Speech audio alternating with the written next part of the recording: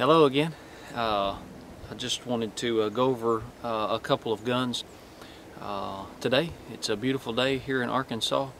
We are out in the country again, and we've got our die-hard car hood over there that we use for our backstop. And so one of the things that I wanted to go over real quick, I'm going to do a video here in just a few minutes where I was reading in a book, American Survival, I believe it's Staff Sergeant Kyle Lamb. I'm not real sure if I got that correct, but anyway, he does a drill, Viking Tactical, I believe. They do shooting drills to where you do 100-yard prone, 75-yard sitting, 50 yards kneeling, and 25 yards standing. And so I'm going to try that today with my LWRC, and I'll go over that here in a little bit. So what I've got right here is a Buckmark with an SWR Spectre 2. There are a lot of people who already have these cans. Some people are looking at these cans, and I'm going to tell you something. I would not buy another 22 can other than this particular can. I won't go over all the specs, breakdown, and that sort of thing. You understand it's stainless steel, full auto rated, and will shoot many other calibers other than 22 long rifle. This is a Buckmark, and so I did have a Ruger, one of the Mark pistols. I do not like it for a couple of reasons. Number one, I think the breakdown of it is entirely too complicated. But they are very accurate, and this trigger I think is probably one of the best factory triggers that you can get. So anyway, I made a couple of adjustments. Obviously you can see that I spray painted it. I do that to most of my guns. Again, I like to make them ugly. And I did the I believe they're called fire sights, and then of course you have the green in the front and the orange green in the back, orange in the front.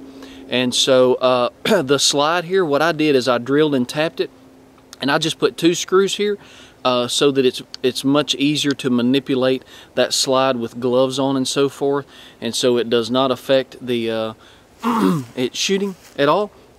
And so what I'm going to do, you've heard these things shot without the cans and with the can and so on and so forth, and so I'm just going to take a few shots. The first magazine is going to be the 1200 round. It's just a plain copper plated CCI, and then the other ones will be a Remington subsonic. I think they're 1,000 or just over 1,000 feet per second. Of course, out of something like this, the last time I chronoed the subsonics, they were around 800-900 feet per second, so obviously a short barrel, and with the can you're not going to get quite as much feet per second. The breakdown on this is really simple. 2 screws in the top, 1 screw right here, and best I recall, I hadn't broken it down in a while, but that's it, other than the 2 screws of course for the handle. But very, very simple, extremely accurate. I would strongly recommend a Buckmark if you're wanting a 22 pistol to begin there. So no ear protection right now. Obviously that's going to change in a few minutes, but I'm just going to shoot that target right there.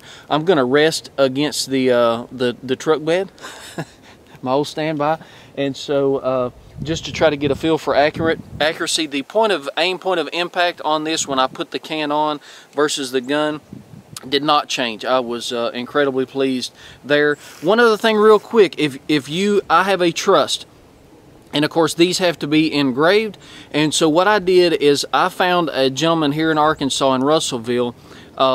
He does laser engraving, and so I didn't have to scratch with an awl or some kind of Dremel tool.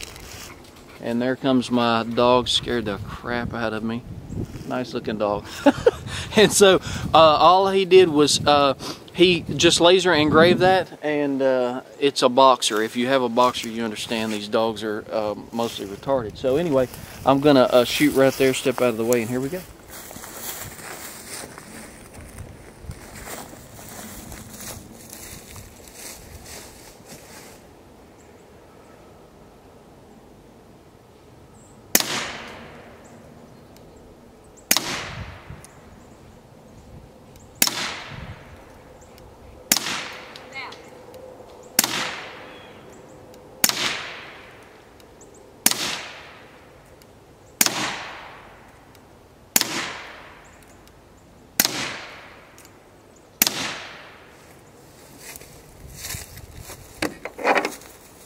That was with the first 10 rounds. What I'll probably do, that was with the 1200 feet per second, and so it's got some noise to it. It's obviously still pretty quiet, but I'm gonna take the camera over here real quick and let's just look. Now you won't be able to judge these groupings real well, but as you can tell, most everything is pretty good, you know, for just using the truck bed. So anyway, we're gonna go back over here and I'm gonna set this back up. My lovely assistant just showed up, and so I'm going to cover that up.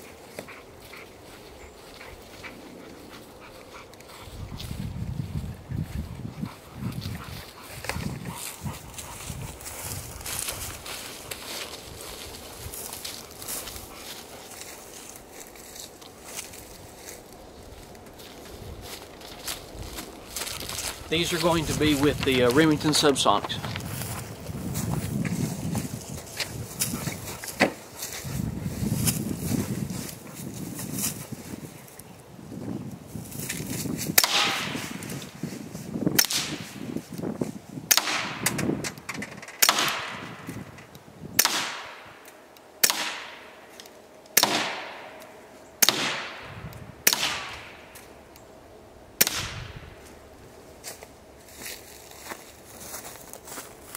And so they're a little quieter, you know, not a great deal. Accuracy, I mean, they're pretty good. I had some problems with Remington Subsonic a while back, and of course I live in Arkansas and that's where they're made, and so sent them back to Remington. Remington said just send them all back to us, and they sent me 5,000 new rounds, so I can't complain about the customer service for sure, but some of the ammo was just garbage.